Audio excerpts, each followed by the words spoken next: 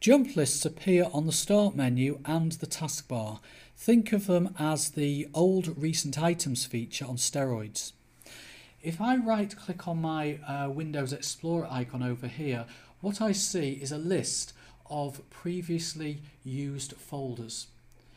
If I wanted to quickly get to my data folder, wherever that happens to be, I can just click on it and it opens up the folder. Now as time goes on and other folders get opened, then the folders that are there will disappear off the list.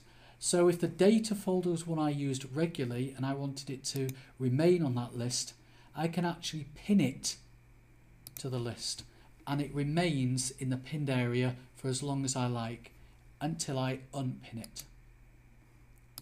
Jump lists also appear on the Start menu.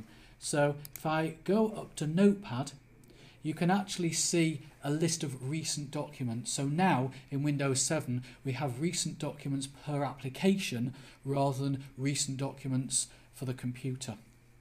I can just open that file like that. I also have recent documents for Paint and recent documents for WordPad. Now my timesheet is something that I use every day or every week, so it would be nice if that could be pinned to the recent items menu for WordPad. All I do is move over to it, click the pin, it moves it to the pin section, and now until I unpin it, it will remain in there.